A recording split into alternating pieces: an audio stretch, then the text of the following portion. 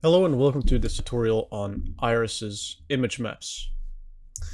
Since this feature is kind of counterintuitive and not documented as well in the VS Code autocompletions, I've decided to make a video on this. And to do so, I've created one simple dimension.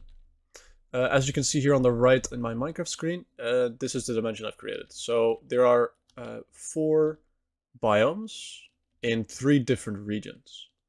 And you have the desert region with the desert biome, you have the tropical region with the tropical biome, and you have the mountain region with the mountain biome. Then besides this, you have in all of those regions a desert biome. So how does it look? So you have a desert biome with sand, mountain biome with stone, ocean biome with red sand, and a tropical biome with grass blocks. Then you have 3 regions, and they have their own land biome, which is the desert for this case, as a land biome and shore biome, and then as a sea biome, they have ocean.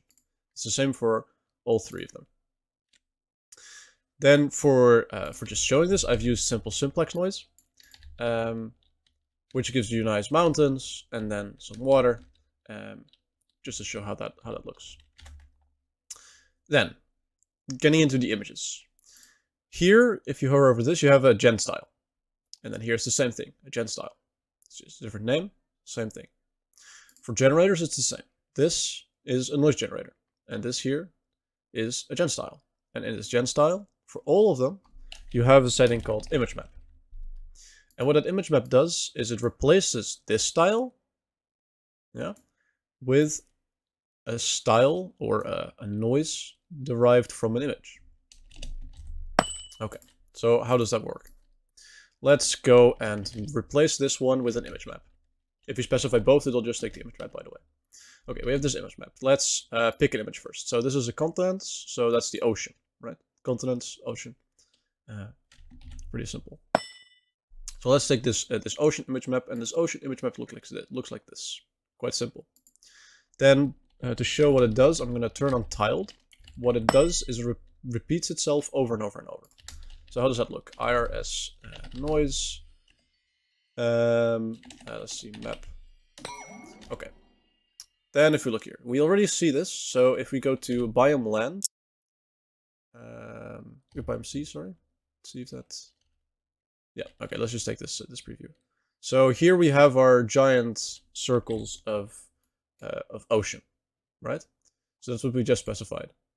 Now there's still some ocean in here, which we'll get rid of soon. But as we can see, this is way too big to explore. There's hundreds of, maybe even 1,000 blocks in diagonal. So let's zoom out on this. So this is still the same as what you're used to.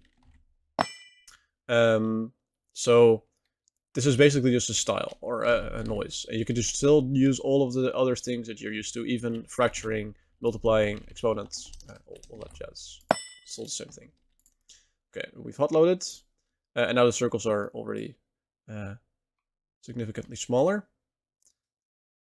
As you can see, there's just circles everywhere. So let's explore a little bit. Okay, I think this is old. Whoops, don't look at that yet. Okay, new chunks, please. Okay. So what can we see here? We see that the ocean has disappeared completely.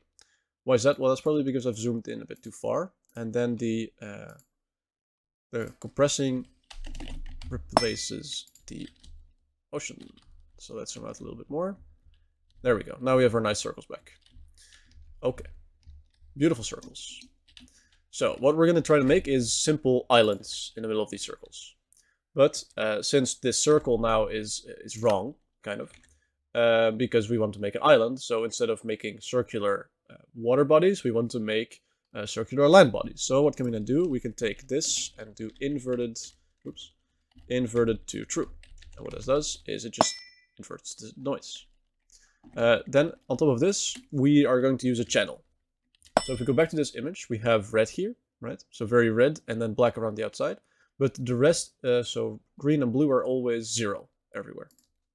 So we're going to specify red for the channel. to quickly go over the other channels that are here. So it's red, blue, and green that are already there. And then there's a couple other ones, which is brightness, hue, and saturation for HSB. And there's a couple of composites which do some kind of arithmetic on all channels. So adding RGB just adds up our red, green, and blue, and maximization is the same, and multiplication is the same, but for different operations. So let's take a red channel again. Okay, if we now explore again, what do we see? We see what we just had, but inversed, right? Simple as. I'm going to zoom out a little bit more, just so we can see our changes a little bit easier. Less chunks. Oh. Well, I didn't like that zoom, so I'm just going to zoom back out again. Zooming too small images is not a great idea. What is then better to do is to make your actual image file a smaller pixel by pixel size. Okay, let's get back to working. So what we're going to do now is we're going to make a region style the same way as we want to place our little regions on the island. So let's go back to make an image map. We're just going to take image regions. I'll show you what it has in the meantime. Tile is true again. Inverted, we'll have to see if that is needed or not, but we do for sure need the channel set to red again. Okay, let's take a look at our regions. So before I continue, I'm going to explain a little bit of intuitivity to you first. Okay. I'm going to remove this because I changed this just... Oops. I want to select, please. Thank you, Paint. Okay, so... Why is this black now? Cool. So, what do we want to do? We want to have an island.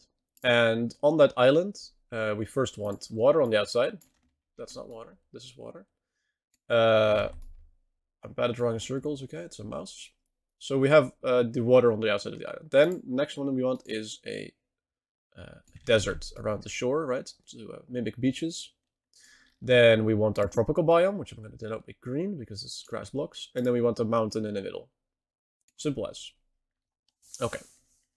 So let's open the image we have, and I'll put it down here in the corner while I keep this here. Okay, we have 3 regions here in the circle, or in the regions list. So what is actually going to happen when we pick a certain RGB value in the image? Well, what it's going to do is it's going to take one of these biomes depending on what noise it gets at that position.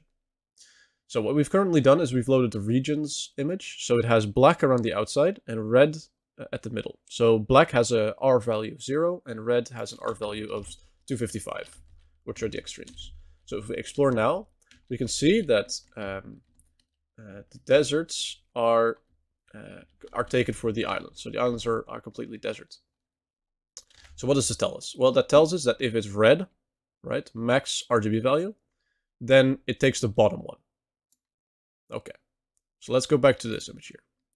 So we have in order, we have, this is getting annoying. So we have in order our mountains region, our tropical region, and then our desert region. Okay. So as we see, when it's red, so max 255, it takes the ocean or the desert region. So that gets an RGB value of 255. Then the middle one is going to be 128, and the top one is going to be 0. Of course, what would happen if you take RGB value, for example, 64? Well, I'm not entirely sure on that, because depending on rounding, it will either become a tropical region or a mountain region.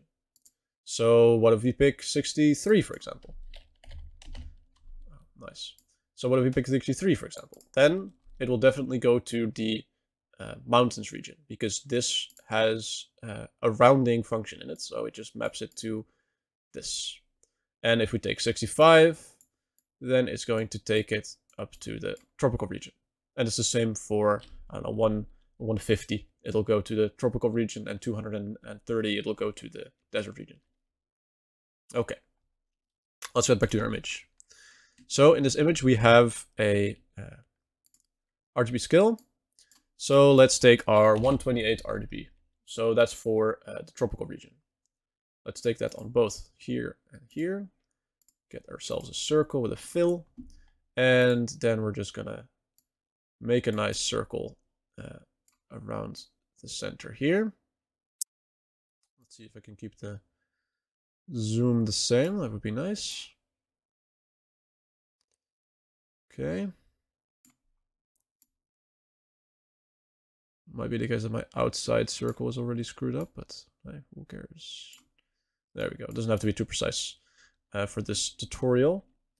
Okay, let's save this. Let's go back to our world, give it a hot load, because Iris is not capable of detecting your images from changing. Okay. No, this is old, I think. Oh, I know what's going on. Well, as we can see, it's doing some weird things. We're like, huh? Why is it doing what it's doing? Well, then we're going to have to look back at what's different, right? Because the size of this image is 64 pixels by 64 pixels, and it's the same for the other one, for the oceans one. So then we probably made a mistake with our zooming, and that's exactly what's going on. So we've missed the zoom here. So let's zoom in again here. And then if we move forward, we should see the circles already nicely appearing. Cool. Okay. You can see some artifacts around the edges, right? Well, this is because when you're zooming into your image, you're going to get some kind of compression, some kind of anti-aliasing. So what's actually happening in the image is it doing a gradient from the very high red value here, and then down to the black area around it. So how are we going to stop that in this case? What we're going to do is just make this outside area red, red as well. Okay, let's save that, give it a hot load. So why can I do this so easily? Why does not change everything? Well, that's because the ocean image is taken first. So since we have the same ocean in all of our regions, it doesn't matter which region is actually placed here where the ocean is going. Right? Okay. So now we have our islands. Beautiful circle that's not entirely centered, as we could see in the image as well. But now we still don't have mountains, of course. So what are we going to do? We're going to add mountains. And mountains, since they're at the top of the list here, they get a 0 value, as we talked about just now. They get 0. So let's take black, and then make a new circle with that black color. Take the center. Like that. Beautiful. Okay, hit save on that. Hot load. And then almost immediately we should see our mountain areas appearing in the center of our islands. Okay, very nice. And there you go. That's image maps. There's one more setting that I haven't, or a couple more settings that I haven't talked about. So centered. What this does is if you're, for example, making a image noise map for your spawn area only, so from around 0, 0, then you can do centered set to true, and then it'll start by taking the middle of the image at 0, 0 instead of the top left of the image at 0, 0. Okay. Then we have coordinate scale, and what coordinate scale does, it can allow you to zoom in and out. Okay, so what does this do? If you have 5 in here, for example, then every pixel on here will represent 5 blocks until you zoom, right? Because the zoom is still going to override that. So if you put 5 here, and then you put 0.2 here, then it will be the same as the image, right? So every pixel will be 1 block. But if you put 5 there and you put one zoom here, then every block in the picture will be 5 blocks in the world. Okay, change that back to what we were at. And then we have an interpolation method.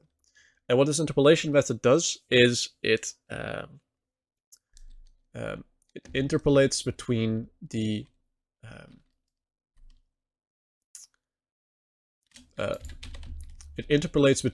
different areas of the map itself. So it's actual added noise onto the noise that already exists. So let me just take... Okay, sorry for the random cut there, but I was going on a tangent and decided to cut it out. It didn't add much value anymore. So one thing to also consider is, for example, generators, as the one I've made here. So with generators, you can do the same thing with image maps. And instead of having a specific thing that's mapping to it, this is just the height that you're going to get. Okay, so that's it for me. If you have any questions about this, you can of course send messages in Discord, and either Nextdoor, me, or one of the other support members will help you out with that. And then I wish you a lot of fun with making maps with this. Some of the examples that I've already created for other people were, for example, a Lord of the Rings map based on the actual original Lord of the Rings biomes and Maya and topological layout, as well as a couple of other projects that were really fun to make. So I hope you enjoy. Goodbye.